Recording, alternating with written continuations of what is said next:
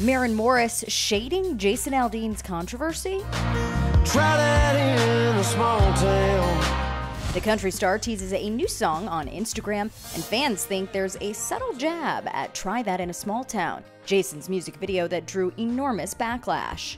I feel like country music ultimately is real people's stories, and so I'll fight to do that.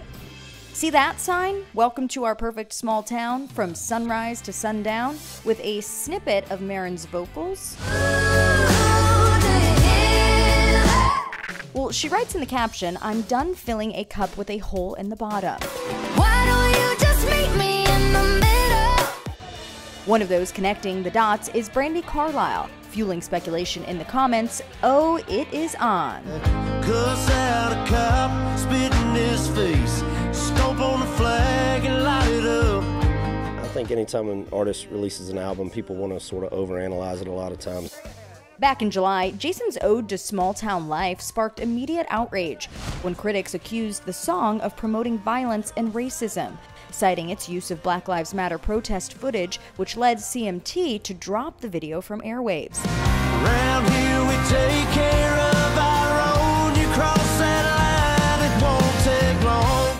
And Jason, he called the backlash, quote, "not only meritless, but dangerous. There's not a single lyric in the song that references race or points to it." Then his wife, Brittany Aldean, chimed in, sharing this message to her Instagram story: "Never apologize for speaking the truth." 99% of the time, everything we do, we kind of do it together. Of course, it was just over a year ago when Maren and Brittany had it out on social media. When Brittany shared this video to the gram and wrote, "I'd really like to thank my parents for not changing my gender when I went through my tomboy phase. I love this girly life." Yeah, many saw that message as Brittany being transphobic, including Maren, who didn't mince words on X, formerly Twitter. I'm so sick of looking at absolute horse on the internet and people getting away with it, much less being celebrated for it.